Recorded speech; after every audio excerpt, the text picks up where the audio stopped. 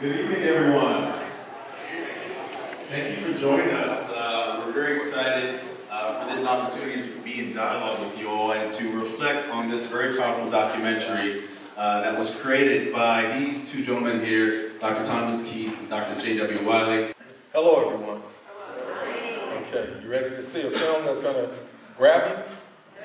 Yeah. Okay, and inspire you to some conversation. Let's get this party started.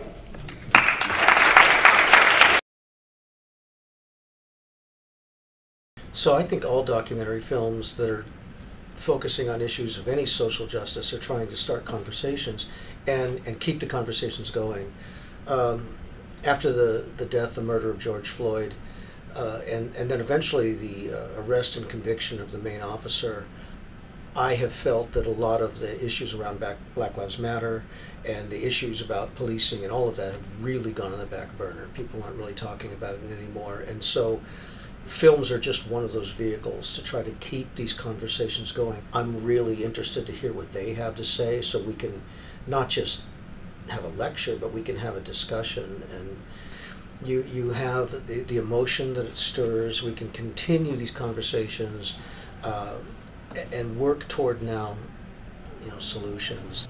I'm always grateful for an opportunity for a film like this, for me to be able to understand the complexities of the ways that systemic racism shows up.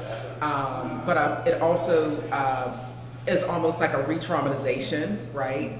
Particularly as a Black woman who lives in this multiple identity as a Black woman and all the ways that systemic racism impacts me in my own very life. I want people to see the film and to start to self-reflect on how active they are in trying to change the world. I want to take this film around the country to anyone that will give us the time to do something like this, first of all. So I think the greatest form of liberation is knowledge, is education, right? And as you work to understand these systems and as you position yourself to imagine a world in which we can thrive, right? One of the greatest gifts is to pass that knowledge on to somebody else, right? Elevate someone else's consciousness, and you'll find that more people are working collectively to make change happen. Yeah! Drop it. I'll pick it up.